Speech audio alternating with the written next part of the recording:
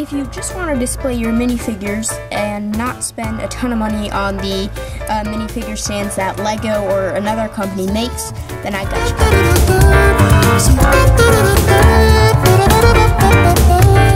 Hey, what's up guys? It's Ben from the Artwork Studios here, and in today's video I will be showing you how to make minifigure stands for your Legos with Legos. So they're super easy and customizable. I have a few different types here, so let's get into it.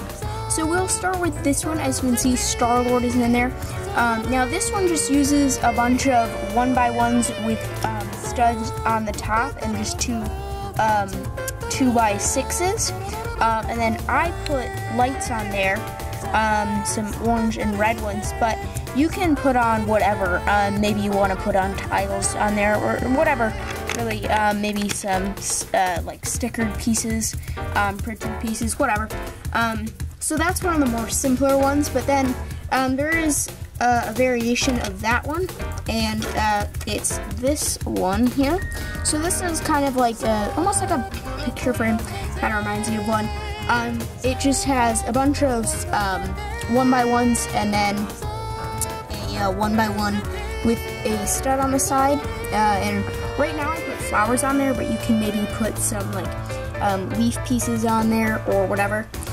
So that's a nice one, and especially with color white, it looks pretty good with the flowers. And then there's this one, which was actually the first one I did. Now this one is pretty big. I have my Iron Mans there. So this one just uses the, I believe 2x6,